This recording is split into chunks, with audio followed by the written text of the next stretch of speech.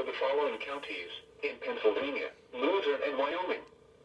Winter storm warning in effect from 5 p.m. Sunday to 1 p.m. Tuesday. What? Heavy snow expected. Total snow accumulations of 9 to 15 inches. Where? Wyoming and Luzerne counties. When? From 5 p.m. Sunday to 1 p.m. Tuesday. Impacts. Travel could be very difficult to impossible. The hazardous conditions could impact the morning or evening commutes. Additional details. This will be a long-duration event.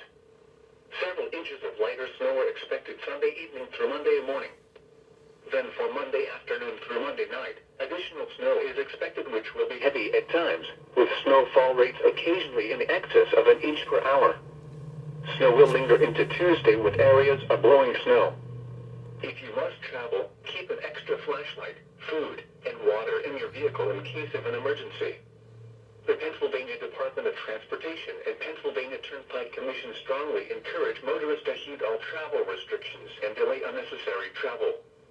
Visit www.511pa.com for the latest travel, roadways, and traffic conditions. The following